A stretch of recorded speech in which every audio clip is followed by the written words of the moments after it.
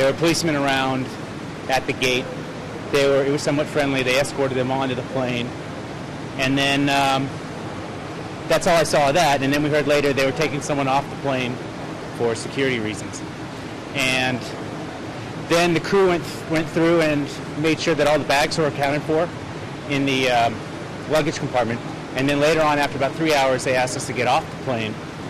And because someone had been taken off for security reasons, that we would be on the news or something. And at that point, we had to be rescreened. The plane was rescreened. And about 3 hours later, we got to get back on the plane. And then it was a flight as per normal. When we got out of the aircraft, okay, I saw 3 people with different security. And I figured out that the problem is within these people. I don't know about the story. When we entered to the lounge, okay, I saw in the CNN the story that, Faisal Shahzad, he arrested from the aircraft, and the complete story. There's nothing like that. I didn't feel like there was anything of that, anything really to be concerned about.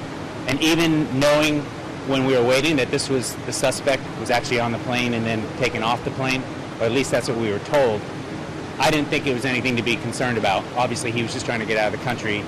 So I didn't feel like there was any threat. There was no skirmish. There was no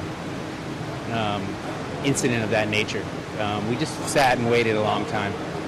So a lot of people miss their connections.